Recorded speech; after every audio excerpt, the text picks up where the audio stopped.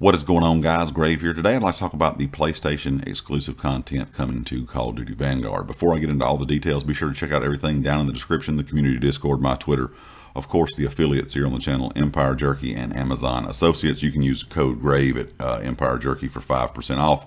And of course Amazon Associates is where I post a lot of the items I use when gaming or when doing YouTube videos that you guys might be interested in.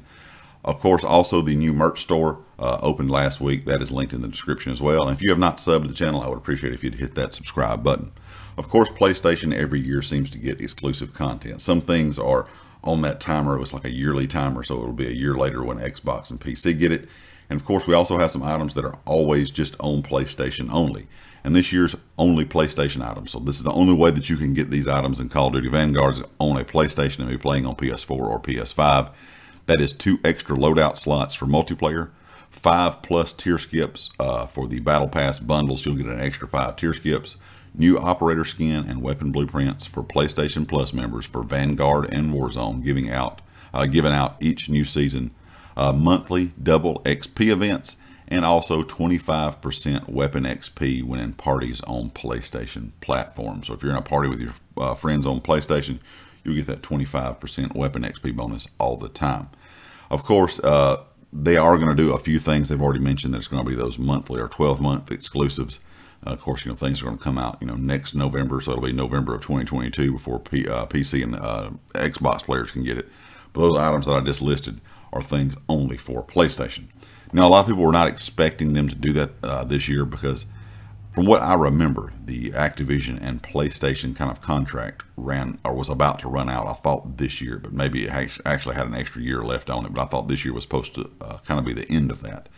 But it seems not to be the case. It seems like Sony and Activision are still going to have those deals for PlayStation players. And you all know, if you've been around the channel for a while, I'm not a fan of anything being exclusive to any console. I never have. I've played on Xbox, I've played on PC, I've played on PlayStation.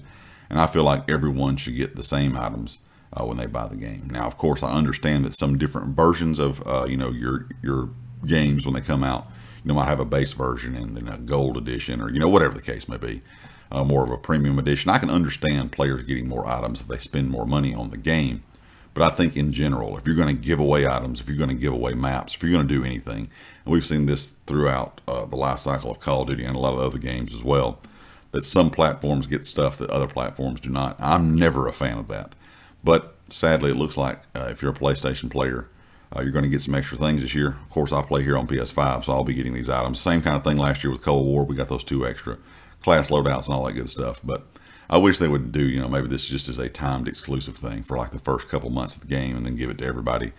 Honestly, I just wish they would give it to everybody in general, no matter if you own the game on PlayStation or not. Anyway, leave me a comment with your thoughts. Let me know what platform you're going to be playing Call of Duty Vanguard on. And of course, if you like the video, hit the like. And I'll catch you all next time. Peace.